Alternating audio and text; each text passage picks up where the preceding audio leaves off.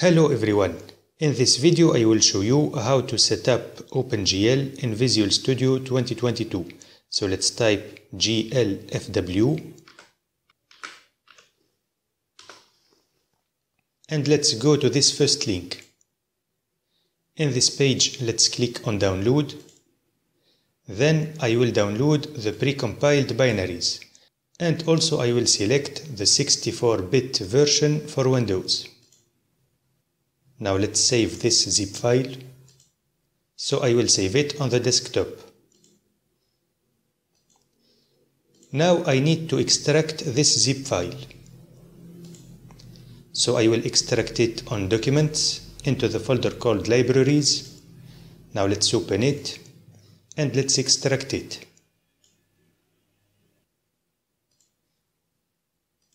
Now let's go to Visual Studio. And let's create a new project. So here I will select empty C++ project. Let's click on next.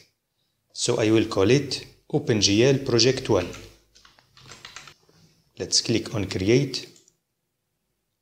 Now the project has been created and it is empty. So let's create a new C++ file.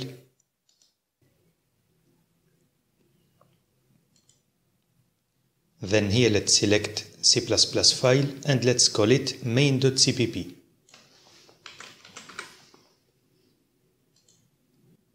Now let's go to the browser.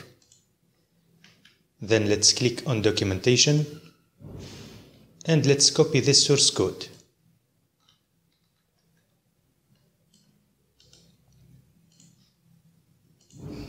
Let's paste it here. Now let's add the include folder of OpenGL to this project. So let's go to project, then properties, and here we need to select all configurations. For the platform we need to select 64-bit. Now let's expand C++, let's select general, and in the additional include directories we need to add the include folder of OpenGL.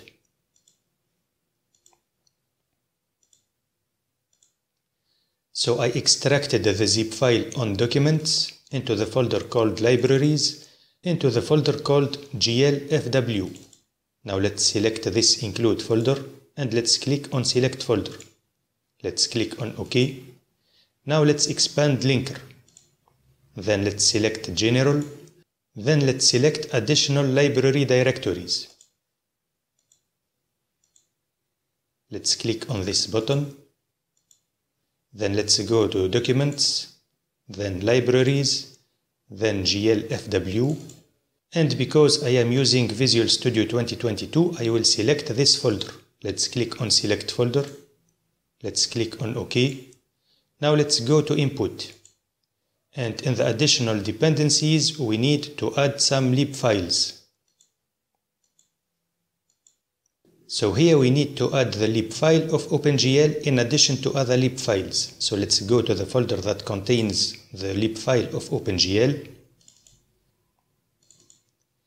Then because I want to link the application statically, I will add this lib file. So let's copy its name.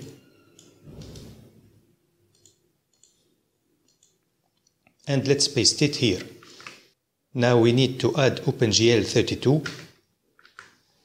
Then user 32, then GDI 32, and finally shell 32. You can find the list of these lib files in the description of this video. Now let's click on OK, and let's click on OK. Now let's build the application.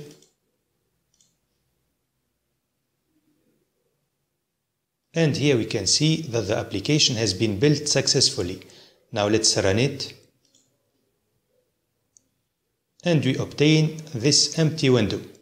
Finally, thank you very much for watching and please subscribe to the channel.